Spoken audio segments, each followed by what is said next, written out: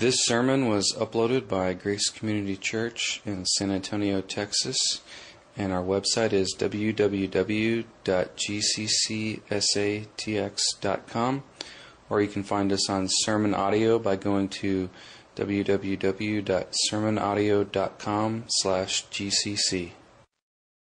It's a tremendous privilege for me to be here this afternoon with you. Before we begin with any further speaking, I would also like to go to the Lord in prayer. And I would ask you to pray. There's so much going on here this afternoon, so much that you don't understand. But I'll tell you where I'm coming from. I'll preach as a dying man to dying men and women and youth. And I'll preach as though I will never preach again. And I will tell you things that you will misunderstand. And I will tell you things that make you so angry with me. And I'll tell you things that you will deny. And I will tell you things and you will say, I have no right to tell you what I'm telling you. But before you come to any conclusion about what is being said here this afternoon, you ask yourself one question. You see, preaching is a very dangerous thing. It's dangerous for me because the Bible says that false teachers will undergo greater condemnation. If what I tell you today is not true, I'm in a great deal of trouble and have every right to do this with fear and trembling because I will stand condemned before God. But if what I tell you today is true,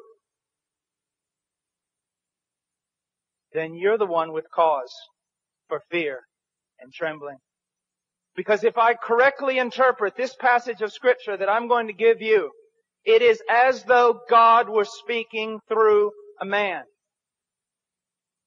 And your problem will not be with me. It will be with God and His Word. So the only question that really has to be decided here this afternoon is this man before us a false prophet? Or is he telling us the truth? And if he is telling us the truth, then nothing else matters except conforming our lives to that truth.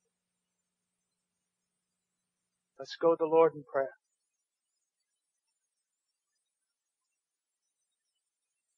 Father,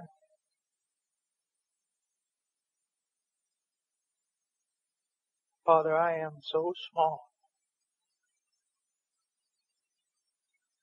and so pitiful, Father, in so many ways. You know, Lord, you know. Oh, dear God, should false fire be the only thing ever placed on your altar? Or could fire come down from heaven amidst all the noise and the clamor and the activities? Could fire come down from heaven? Can these dead bones live? You know, Lord. In your sovereignty, I pray and I beg before the throne of God that you would be gracious to us. That you would open up hearts and minds. Lord, we can't wait for them to open up theirs. They never will. Open up their hearts and their minds and cause them to see biblical truth. Breathe on them. Grant them repentance. Grant them faith. Bring them into your kingdom, Lord. For your own glory. For the sake of your own great name, do this thing. Lord, as the brother said, let it be so, Lord, so that no man will take credit for it, so that no man would lay his hand to the ark of God, and if he did, that you'd strike him down dead, Lord. Oh God, move among us. Please. Because we have no other hope. We have no other hope. these children have no other hope except that you move. Amen. I will be teaching from Matthew chapter 7. If you have your Bibles, follow with me. Matthew chapter 7, verse 13, Jesus said, "Enter through the narrow gate, for the gate is wide and the way is broad that leads to destruction, and there are many who enter through it. For the gate is small and the way is narrow that leads to life, and there are few who find it. Beware of the false prophets who come to you in sheep's clothing, but inwardly are ravenous wolves. You will know them by their fruits. Grapes are not gathered from thorn bushes, nor figs from thistles, are they? So every good tree bears good fruit, but every bad tree bears bad fruit. A good tree cannot produce bad fruit, nor can a bad tree produce good fruit. Every tree that does not bear good fruit is cut down and thrown into the fire. So then you will know them by their fruits. Not everyone who says to me, Lord, Lord, will enter into the kingdom of heaven, but he who does the will of my Father who is in heaven will enter. Many will say to me on that day, Lord, Lord, did we not prophesy in your name, and in your name cast out demons, and in your name perform many miracles? Then I will declare to them, I never knew you. Depart from me, you who practice lawlessness. Therefore everyone who hears these words of mine and acts upon them may be compared to a wise man who builds his house on the rock. And the rain fell and the floods came and the winds blew and slammed against that house, and yet it did not fall, for it had been founded upon the rock. Everyone who hears these words of mine and does not act on them will be like a foolish man who built his house on the sand. The rain fell and the floods came and winds blew and slammed against the house, and it fell, and great was its fall." I stand here today. I'm not troubled in my heart about your self-esteem. I'm not troubled in my heart about whether or not you feel good about yourself, whether or not life is turning out like you want it to turn out, or whether or not your checkbook is balanced. There's only one thing that gave me a sleepless night. There's only one thing that troubled me all throughout the morning, and that is this. Within 100 years, a great majority of people in this building will possibly be in hell. And many who even profess Jesus Christ as Lord will spend an eternity in hell. You say, Pastor, how can you say such a thing? I can say such a thing because I don't do my Christian work in America. I spend most of my time preaching in South America, in Africa, and Eastern Europe. And I want you to know that when you take a look at American Christianity, it is based more upon a godless culture than it is upon the Word of God.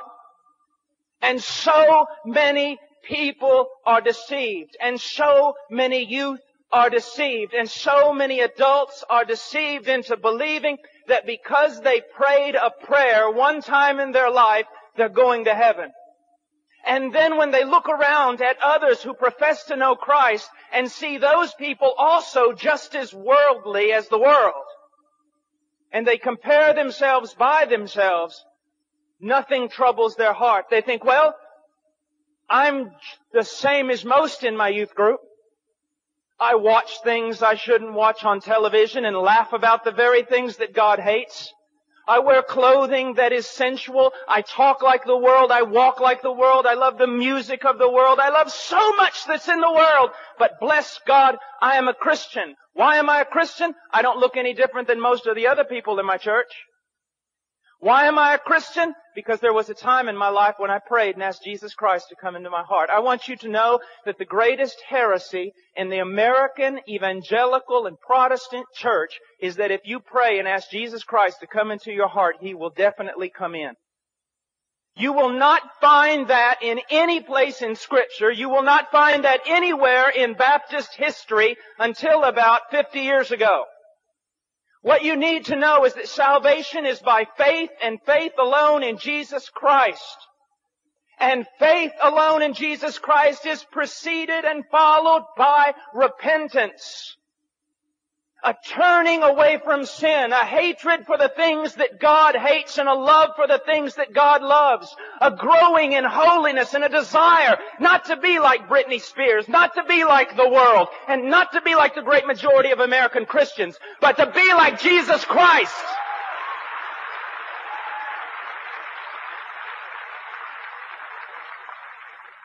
I don't know why you're clapping. I'm talking about you. I didn't come here to get amens. I didn't come here to be applauded. I'm talking about you. People so many times come up to me and they say, oh, I'd love to follow you into Romania. I'd love to follow you into the Ukraine. I'd love to preach where you preached and planted churches in Peru in the jungle. And I tell them, no, you wouldn't. They say, yes, I would. I said, no, you wouldn't. Why? Because you'd be excommunicated from the church down there. What we need to see, I'm not trying to be hard for the sake of being hard. Do you realize how much love it takes to stand before 5,000 people and tell them that American Christianity is almost totally wrong? Do you know what it's going to cost me to never be asked back again to something like this? To be unpopular? Do you know why you do it? You don't do it because you get paid well. You don't do it because men love you. You do it because you love men, and because more than that, you want to honor God. I want to tell you something. We're going to go into Scripture, and I want you to look at it as it really is. Stop comparing yourself with others who call themselves Christians, who compare themselves with others who call themselves Christians. Compare yourself to the Scripture. When someone, a young person, comes to a pastor or a youth minister and says, I'm not sure whether or not I'm saved, the youth minister will usually throw out a cliche. Well, was there ever a time in your life when you prayed and asked Jesus to come into your heart? Well, yes. Were you sincere? Well, I don't know, but I think so. Well, you need to tell Satan to stop bothering you. Did you write it in the back of your book, the back of the Bible, like the evangelist told you when you got saved, to write down the date so that any time you doubted, you could point him to the Bible? What superstition has overcome our denomination? Do you know what the Bible tells Christians to do? Examine yourself. Test yourself in light of Scripture to see if you are in the faith. Test yourself to see if you're Christian. Do you realize if I dismissed us right now and told everyone to go knock on every door in this city, do you know what we would find out? 99% of the people, at least in this city, believe themselves to be believers. If you go back to your hometown and knock on every door, because I went back to my hometown after I got saved and knocked on every door, and you know what I found out? Everyone in my town is a Christian. 85% of them do not go to church, and those who do go to church are not concerned about holiness. They're not concerned about serving. They're not concerned about being separate from the world. They're not concerned about the gospel being preached among the nations. But bless God, they're saved. Why are they saved? Because some evangelist who should have spent less time preaching and more time studying his Bible told them they were saved.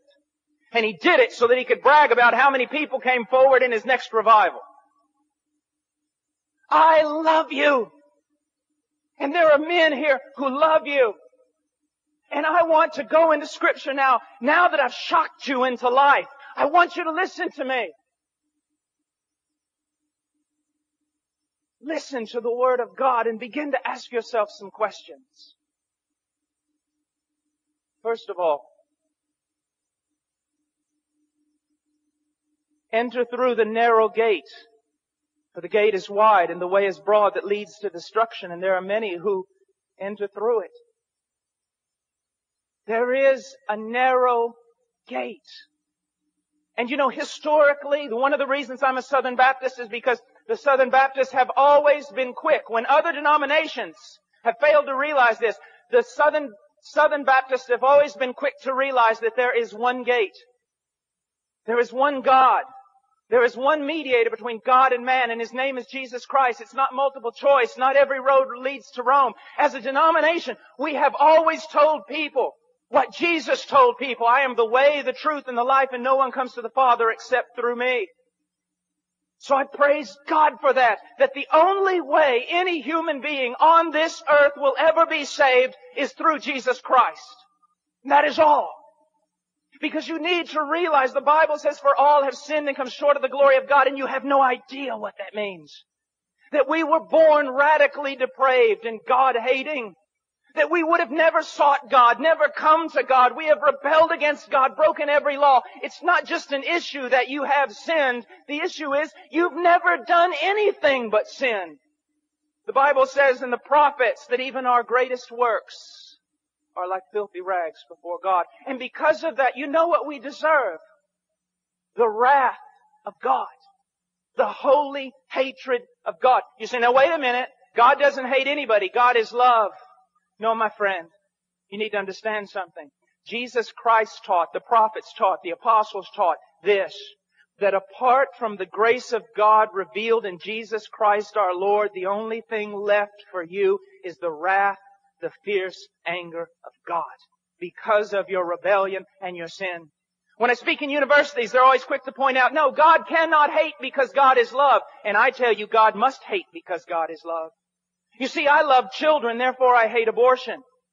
If I love that which is holy, I must hate that which is unholy. God is a holy God. That's something that the Americans have forgotten. Many of the things that you love to do, God hates. Did you know that? Pray for revival. You're going to have a youth meeting. You want God to move. But before you go there, you watch programs on television that God absolutely despises. And then you wonder why the Holy Spirit hasn't fallen on a place and why you have to create false fire and false excitement. Because God's not in it. God is a holy God. And the only way you and I could ever be reconciled to a holy God is through the death of God's own Son. When He hung on that tree. Now listen to me. If you're saved here tonight, you're not saved because the Romans and Jews rejected Jesus. You're not saved because they put a crown of thorns on His head. You're not saved because they ran a spear through His side. And you're not saved even because they nailed Him to a cross. Do you know why you're saved if you are saved? Because when Jesus Christ was hanging on that cross, He bore your sin, the sin of God's people, and all the fierce wrath of God that should fall upon you fell upon His only begotten Son. Someone had to pay that price. Someone had to die. It was God the Father who crushed His only begotten Son, according to Isaiah 53. It says it pleased Yahweh to crush Him. People say the cross is a sign of how much man is worth. That's not true. The cross is a sign of how depraved we really are. That it took the death of God's own Son. The only thing that could save a people like us is the death of God's own Son under the wrath of His own Father, paying the price. Rising again from the dead. Powerful to save. This is the gospel of Jesus. Now what are you called upon to do? You say you go through the narrow gate. How do you do that? Jesus said the time is fulfilled. The kingdom of God is at hand. What must you do? In Mark, He tells us, repent and believe the gospel. You say, Brother Paul, I got saved by praying and asking Jesus Christ into my heart. And I'm sure you did. But you weren't saved by a magic formula or some words you repeated after someone else. You were saved because you repented of your sins and you believed. And not only did you do that in the past, you continue to do it even until now. Because when Jesus, a proper translation of that verse He gave is this: the kingdom of God is come. The time is fulfilled. Now, spend the rest of your life repenting of your sins and believing in me. Conversion is not like a flu shot. Oh, I did that. I repented. I believed. The question is, my friend, are you continuing to repent of sin? Are you continuing to believe? Because He who began a good work in you will finish it. He will finish it. Now we as Southern Baptists preach that you're supposed to go through that one and only gate, which is Jesus Christ. But we as Southern Baptists have forgot something. And I want youth ministers and pastors and everyone to listen to me. Parents, we have forgot a very important teaching in the gospel. It says that not only the gate is narrow, it says the path is narrow. What we basically do is lead someone to Christ, lead someone in a prayer, and then they spend the rest of their life living just like the world. And if you deny me on this, I can bring the statistics to prove you wrong. Gallup poll, Barnum polls, every kind of poll you can possibly look at when it questions the morality of the church in America against the morality of those who claim to be lost in America, the polls find no difference. Now that is statistics, has nothing to do with religious interpretation. Those are statistics. Book after book is being churned out by theologian and philosopher and sociologist alike. What has happened to the church? We find out that abortion in the church is just as prevalent as outside in the world. We find that divorce is just as prevalent. We find that immorality. You know as well as I do, there are youth here right now who are practicing immorality and yet worshiping God in the same breath. You know there are youth here that are doing drugs and yet coming to youth group. You know, watching and doing things that are not appropriate for a Christian, and yet they're coming to the youth group, believe themselves satisfied, believe themselves saved, and no one is saying anything except this. They're carnal Christians. They're really Christians. They're just carnal. That was a doctrine that started in a Baptist seminary that is not a Southern Baptist seminary several decades ago. It is not biblical. And it is not historical. My dear friend, there is no such thing as a carnal Christian. You say, now wait a minute, Brother Paul. 1 Corinthians chapter 3. Are ye not carnal? Paul said that. No. That's what Paul said. You need to read the whole book to find out what he meant. You see, one of our problems, youth, listen to me. Most of our Christianity is based on cliches that we read on the back of Christian t-shirts. Most of our Christianity comes from songwriters and not the Bible. Most of what we believe to be true is dictated to us by our culture and not by the Bible. The Bible never teaches that a person can be a genuine Christian and live in continuous carnality and wickedness and sin all the days of their life. But the Bible teaches that the genuine Christian has been given a new nature. The genuine Christian has a Father who loves them and disciplines them and watches over them and cares for them. My heart is breaking because you know as well as I do, young people. Let's not be hypocrites about it. Let's not hide it. There are so many. You know them. You might be one of them, or you at least know that they're in your youth group. They come to youth group. They do all the stuff, but in their heart they're as wicked can be. There's no difference. There's no light. Everything that the world does, they do, and it's appropriate. It's okay. My friend, that's not Christianity. They're not in danger of losing their reward. They're in danger of hell. They know not God. What do we teach? When was the last time you heard someone say, there's not only a narrow gate into heaven, but a narrow way? Jesus indicates that one of the principal signs of being a genuine Christian is that you walk in the narrow way. Do you know what the sign for being a genuine Christian in America is? You prayed a prayer one time. Isn't that amazing? What are you asked if you doubt your salvation? Did you pray a prayer one time? What does Scripture teach? Examine yourselves, test yourselves in the light of Scripture to see if you're in the faith, because a Christian will be different. Now, am I saying that a Christian is without sin? No, because in 1 John we learn that Christians do sin, and if any man does not acknowledge his sin, he knows not God. He's not walking in the light. So what is the difference? What am I really getting at? What am I getting at is this. If you are genuinely a born-again Christian, a child of God, you will walk in the way of righteousness as a style of life. And if you step off that path of righteousness, the Father will come for you. He will discipline you. He will put you back on that path. But if you profess to have gone through the narrow gate and yet you live in the broad way, just like all the other people in your high school, just like all the other people who are carnal and wicked, the Bible wants you to know that you should be terribly, terribly afraid. But you know not God. I fear men who have spent most of their life telling other men that they are saved. I fear you if you've done that. You don't tell men they are saved. You tell men how to be saved. God tells them they are saved. What we have forgotten to believe is that salvation is a supernatural work of God. And those who have genuinely been converted, regenerated by the power of the Holy Spirit is going to be a new creature. The Bible says, if any man be in Christ, he is a new creature. So we find out here in Scripture that there is a narrow gate and a narrow way. We go into verse 15. Beware of the false prophets who come to you in sheep's clothing, but inwardly are ravenous wolves. You will know them by their fruits.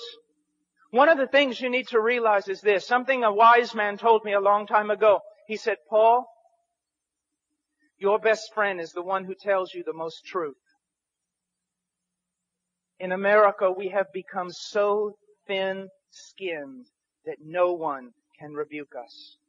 No one can tell us we are wrong. And ministers and leaders alike have bought into this lie. We do not want to offend. We want to be seeker-friendly. What you need to realize is there is only one seeker, and His name is God. And if you want to be friendly to somebody in your church, you need to be friendly to God. And you need to be more concerned for the glory of God than you are the attitudes of men. But another thing you need to realize is the person who loves you most will tell you the most truth. One of the greatest distinguishing marks of a false prophet is that he will always tell you what you want to hear. He will never rain on your parade. He will get you clapping. He will get you jumping. He will make you dizzy. He will keep you entertained. And he will present a Christianity to you that will make your church look like a Six Flags over Jesus. And keep you so entertained, you are never addressed with great issues such as these.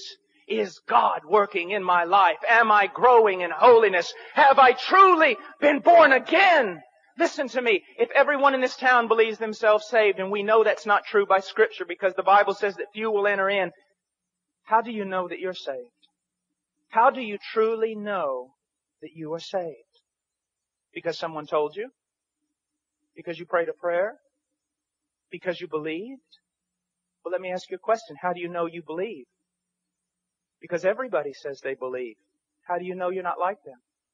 Do you know how the Bible teaches you that you know you are saved? Do you know how Baptist theology up until about 50 years ago would have told you how you know you have been saved? You know you have been saved because your life is in a process of being changed, and your style of life is one of walking in the paths of God's truth. And when you step off those paths in disobedience, as we all do, God comes for you and puts you back on the path. One of the greatest evidences that you have truly been born again is that God will not let you talk as your flesh might want to talk. God will not let you dress as the sensual world and the sensual church allows you to dress. God will not allow you to act like the world, smell like the world, speak like the world, listen to the things that the world listens to. God will make a difference in your life. He says here, as we go on, verse 17, let's go to 16. You will know them by their fruit. How will you know a false prophet? In the wider application here in all of Scripture, how will you know if someone is a genuine Christian? By their fruit. By their fruit, my dear friend. Look at your life. Look at the way you walk. Look at the way you talk. Look at the passions of your heart. Is Jesus in there somewhere? Or is He just some accessory that you add on to your life? Is He just something you do on Wednesday or Sunday? Is He something that you give a mental assent to? Is He an accessory, or is He the very center of your life? And what is the fruit that you're bearing? Do you look like the world, act like the world? Do you have and experience the same joys that the world experiences? Can you love sin and relish it? Can you love rebellion and relish it? Then you know not God. You will know them by their fruit. God has the power to change them. Let's imagine for a moment Jesus teaching this passage. And you're sitting out there listening. And He looks at you He says, thistles. Thistles. Do you find thistles on fig trees? And you respond, of course not, Jesus. I mean, you're not an agriculturalist. You're not a farmer. I mean, you're a carpenter. But I mean, everybody knows, Jesus, you don't find thorns on fig trees. Well, then let me ask you another question. Do you find figs, good fruit, on thorn trees? Why, no, Jesus, that's absolutely ludicrous. I mean, you're never going to find thorns on a fig tree, and you're not going to find figs on a thorn tree. Jesus, to say that that could be possible, anyone who tells you that, Jesus, you can mark it down. They're either crazy or they're a liar. And then Jesus responds to you, well then,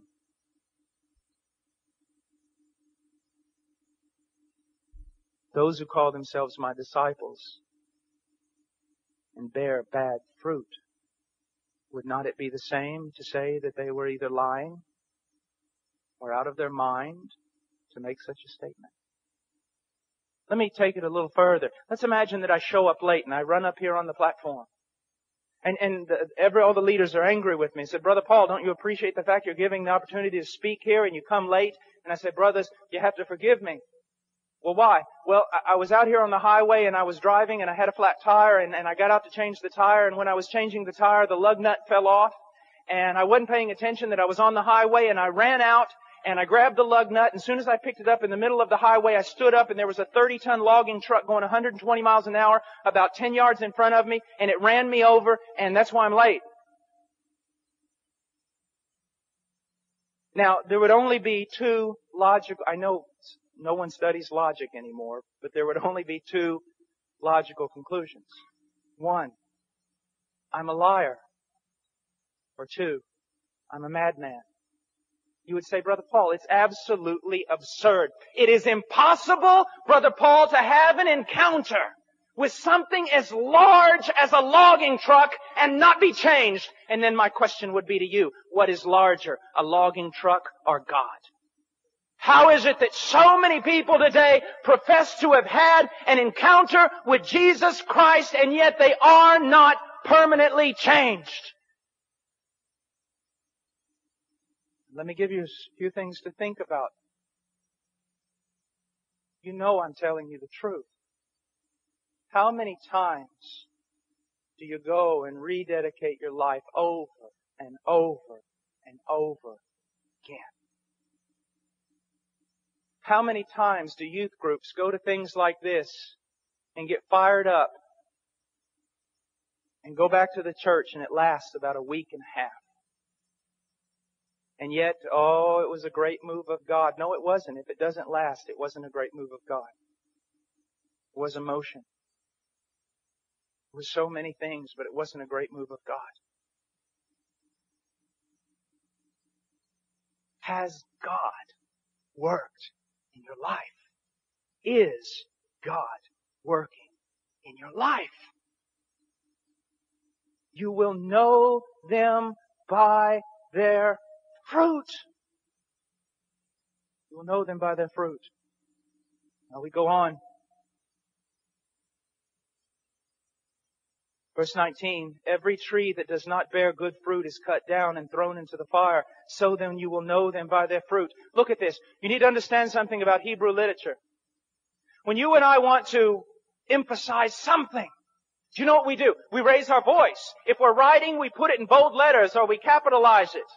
But to a Jew, it's different. When he wants to emphasize something, he repeats it, and he repeats it. That's why you find Hebrew parallelisms in the book of Proverbs. The wicked shall not live in the land. The wicked shall be destroyed. He's saying the same thing, just in a different way to give greater emphasis. That's what Jesus is doing over and over again here. You will know them by their fruit. You will know them by their fruit. You will know them by the path that they walk in. You will know them by their fruit.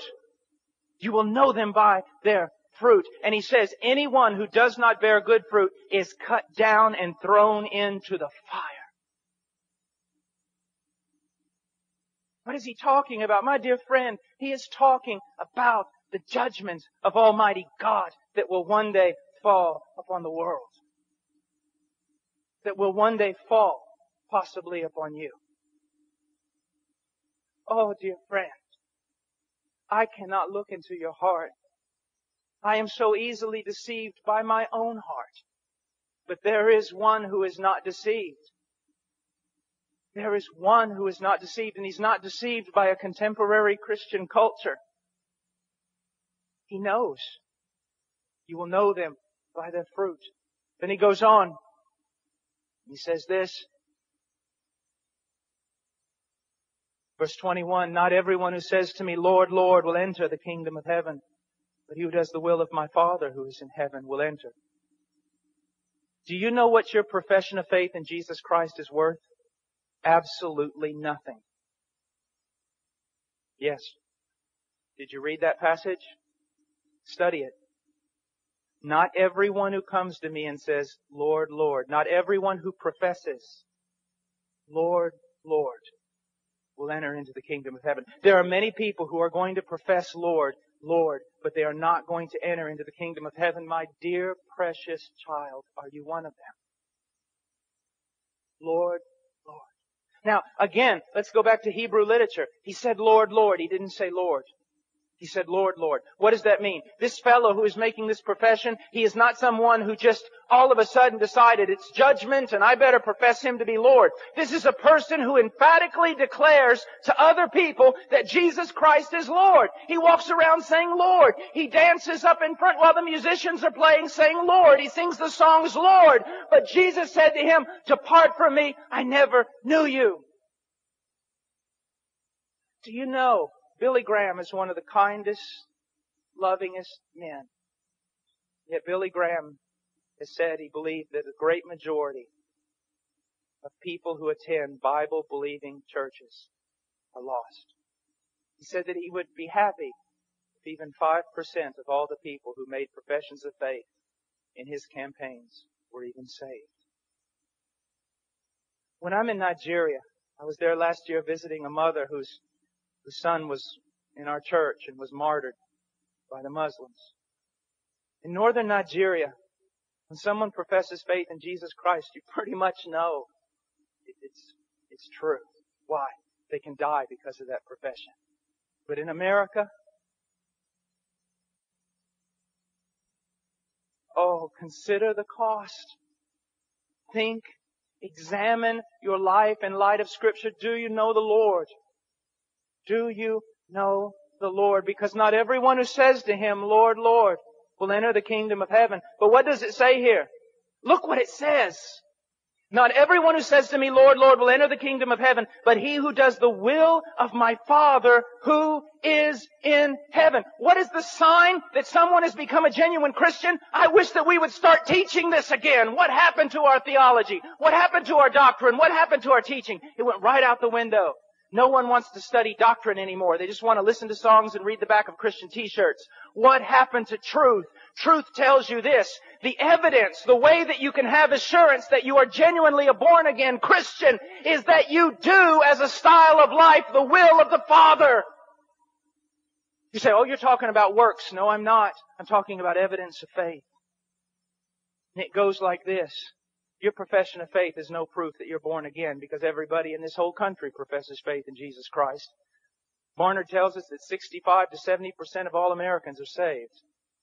Born again Christians. Most godless country on the face of the earth. Kill 4,000 babies a day, but bless God, 70% of us are born again. How do you know that that faith you have is not false? A style of life that is concerned about doing the will of the Father, that practices the will of the Father, and when you disobey the will of the Father, the Holy Spirit comes and reprimands you, either personally, through the written Word of God, through a brother or sister in Christ, and God puts you back on the path again. If you're a genuine Christian, you cannot escape Him. Let me give you an example. If I was your pastor, and you were, let's say, 14 years old, and I came back from preaching at 1 o'clock in the morning, and I saw you standing out there in a park or on a corner with a bunch of hoodlums doing things you shouldn't be doing, and you were a member of our church, I would tell you, get in the car. I would take you home to your father. I wouldn't be mad at you. I'd be mad at your father. I would tell him, sir, you are a derelict father, that you would allow your child to be out in such circumstances. I want you to know something. God is not a derelict father. If you can play around in sin, if you can love the world and love the things of the world, if you can always be involved in the world and doing things of the world, if your heroes are worldly people, if you want to look like them and act like them, if you practice the same things they practice, oh my dear friend, listen to my voice. There's a good chance you know not God and you do not belong to Him. Now, bring this to close. Verse 22, many will say to me on that day, Lord, Lord, did we not prophesy in your name? And in your name cast out demons, and in your name perform many miracles? And then I will declare to them, I never knew you. You say the most important thing on the face of the earth is to know Jesus Christ. That is not true. The most important thing on the face of the earth is that Jesus Christ knows you. I'm not going to get into the White House tomorrow because I walk up to the gate and tell everybody I know George Bush. But they will let me in if George Bush comes out and says, I know Paul Washer. You can profess to know Jesus, but my question for you, do you know Jesus? Does Jesus know you? And look how he describes the lost man here. He says, depart from me, you who practice lawlessness. In Greek, anomia. A negative particle, not. Word nomos, law. No law. And this is what it means. Let me give you an accurate translation of this. Depart from me. Listen to me. If I could come out there and hug you while I was telling you this, I would. Listen to me. He says, depart from me, those of you who claim to be my disciples, who confessed me as Lord, and yet you live as though I never gave you a law to obey. I just described a great majority of North American Christianity. If anyone starts talking about law, if anyone starts talking about biblical principles on what we're supposed to do and not supposed to do, how we're to live and not supposed to live, everyone starts screaming legalists. Legalists. But Jesus said, depart from me, those of you who lived, you called me Lord, but you lived as though I had never given a law. In American Christianity today, pass through the gate, praise God, live like the rest of the world, and it's okay, you're just carnal, maybe one day you'll come back. Do you know what happens because of our bad evangelism? We have gazillions of children saved in Vacation Bible School. When they hit 15 years old, they enter into the world and live like demons, a great majority of them. And then when they're around 30, they come back and rededicate their life. Maybe they just got saved. Because folks, it's more than just telling someone you're saved because you acknowledge that Jesus is Lord. Satan acknowledges that Jesus is Lord. Is your life in a process of change? And then he drops down, he talks about two people, two foundations. Do you know what this passage in contemporary, see, it's important to study theology and it's important to study history. The contemporary interpretation of this passage about the rock and the sand is basically like this. If you're a Christian, you need to build your life upon the rock. Because if you build your life upon the sand, you'll be an unhappy Christian and your life won't go right. That is not what Jesus is teaching, and history backs me up on it. It was hardly ever interpreted that way. Do you know what the interpretation is? It goes like this. There are two ways. There's a narrow way and a broad way. Which one are you on? There are two types of trees. There is a good tree that bears good fruit and is going to heaven. There's a bad tree and you know it's bad because it bears bad fruit and it's going to hell. It's going to be cut down and thrown into the fire. There are those who profess Jesus as Lord and they do the will of the Father who is in heaven. And there are those who profess Jesus Christ as Lord and they do not do the will of the Father who is in heaven and they go to hell. Not because of a lack of works, but because of a lack of faith demonstrated by the fact that they had no works. And then he goes on. This is not two Christians building their house on two different foundations. No, this again is a saved man and a lost man. The lost man hears the word of God preached, but he lays no foundation. You cannot see in any way in his life how the word of God is forming and building and sustaining his life. His life is not how many people in the Southern Baptist Convention, regardless of all our numbers, regardless of everything we say, if we were to simply take this passage and compare the people to this passage and say, are you building your marriage on the Word of God? Are you raising your children on the Word of God? Are you doing your finances on the Word of God? Are you living, separating yourself from the things of this world based upon the Word of God? How many would be able to answer positively? No. None of that. I profess Jesus. He's my Savior. My Sunday school teacher told me so. Oh, I know, like Leonard Ravenhill, an acquaintance of mine, before he passed on, used to say, I preach in a lot of Baptist churches once. I preach in a lot of places like this once. I could have got up here today with a vocabulary that would have astounded you and preached you things that would have lifted you up and floated you around this room. I could have told you stories that would have made you laugh and stories about dogs and grandmas that would have made you cry. But I love you too much for that. I know, because the Word of God is true, that there are people who believe themselves to be saved and they're no more saved. They're not. I know that there are some of you who look around and you think, well, I'm saved. I mean, look, I look like everybody else in my youth group. What makes you think your youth group is saved? Well, I'm like my parents, or I'm like the adults in my church, or the deacon or the pastor. What does that matter? You won't be judged by them on the day of His coming. My question for you, beloved, my question for you, little child, I mean, you could be my children. And I pray someday when my little boy grows that there'll be a preacher who'll stand before him and say, enough of this! Let's get down. What does the Word of God say? How does your life stand in front of that blazing fire, which is the holiness of God? On that final day, beloved, precious little girl, beloved, precious young man, on that final day, will your confession hold true? Are you saved? And I'm not talking about, well, I think I'm saved. You know, there's a way that seems right unto a man, but it leads unto death. Well, I feel in my heart of my hearts that I'm saved. Well, let me ask you a question. Did you ever read that the heart is deceitfully wicked? Who can know it? Shouldn't you go to the testimony of Scripture? Well, I know I'm saved because my mom, my dad, my pastor, everybody else told me I was saved. Well, I'm telling you this. What does the Word of God tell you? We talk so much about being radical Christians. Radical Christians are not people who jump at concerts. Radical Christians are not people who wear Christian t-shirts. Radical Christians are those who bear the fruit of the Holy Spirit.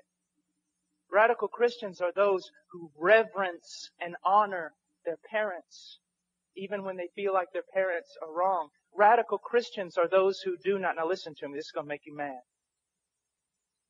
Who do, and I'm talking to boys and girls, radical Christians are those who do not dress sensually in order to show off their bodies.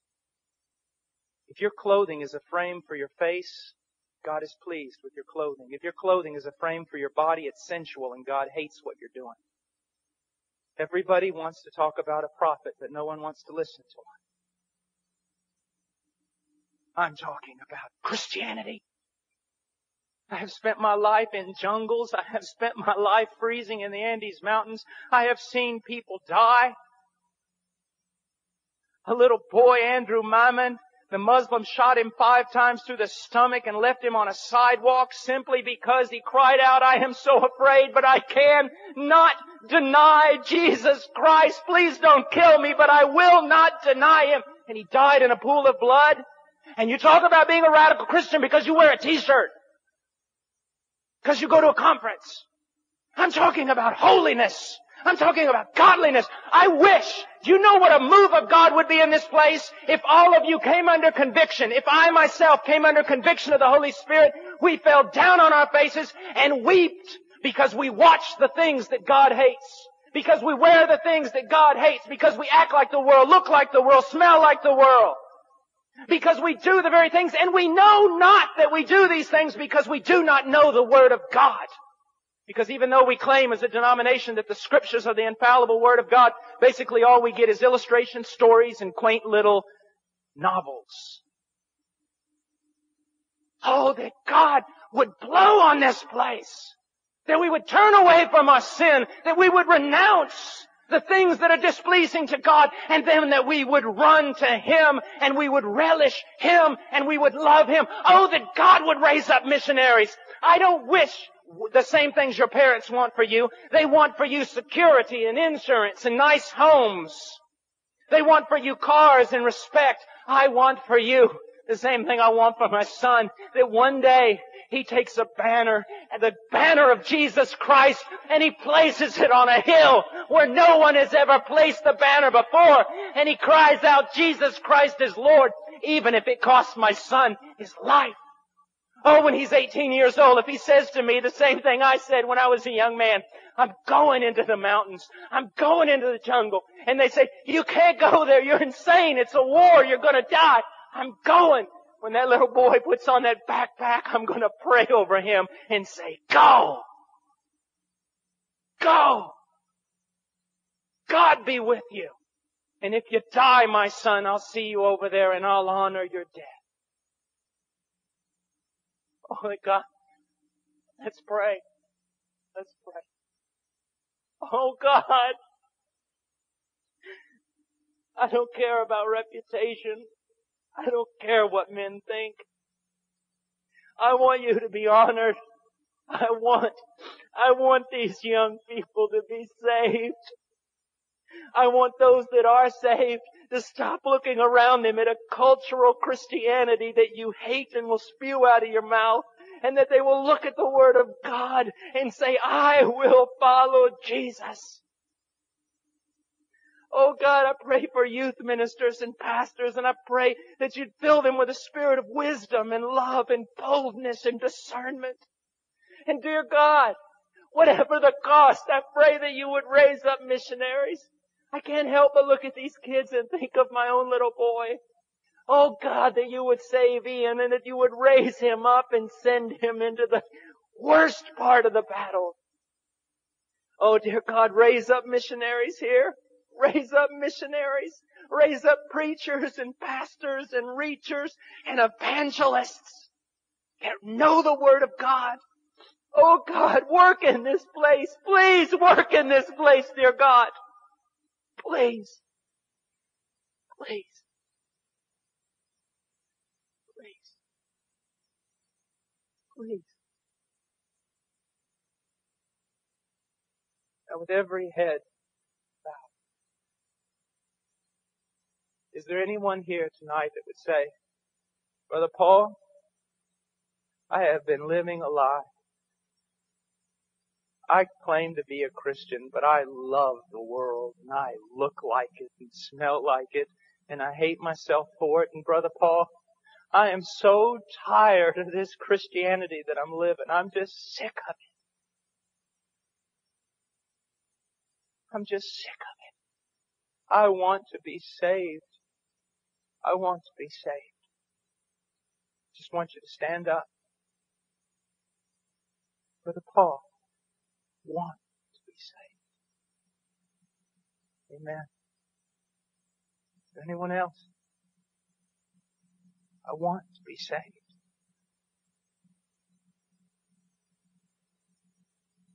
Amen. Amen. In a moment we're going to have an invitation. Those of you who stood up, I'm going to come down here and I want you to meet with me. I want to talk to you. Now, you may be seated. Thank you. Now I want to talk to those of you who claim to be Christians.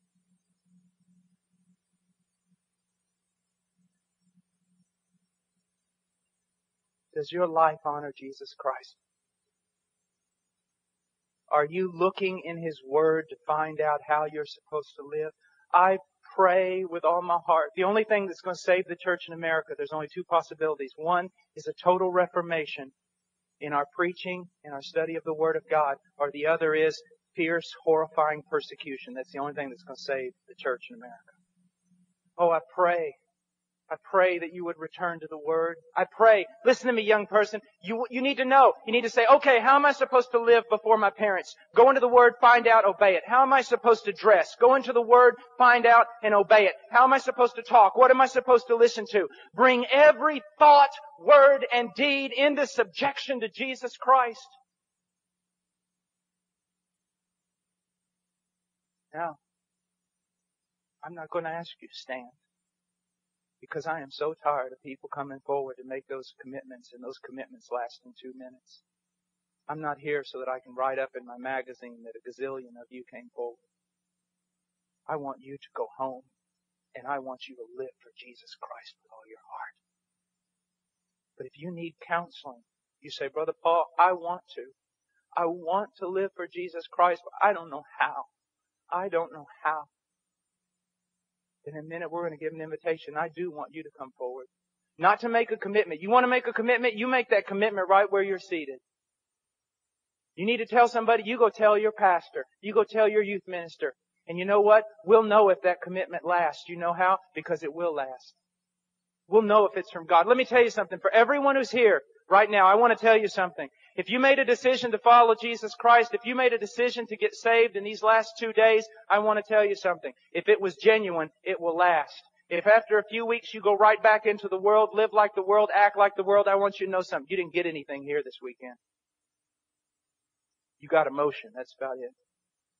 If you really got something from the Lord, I want you to know something. It will last. And even if you try to run away from it, you won't be able to do it. You won't be able to do it. Oh, I love you so much. I love you so much.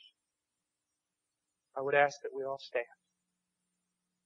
If you need counseling about a decision that you have made, but it's not clear, I want you to come forward.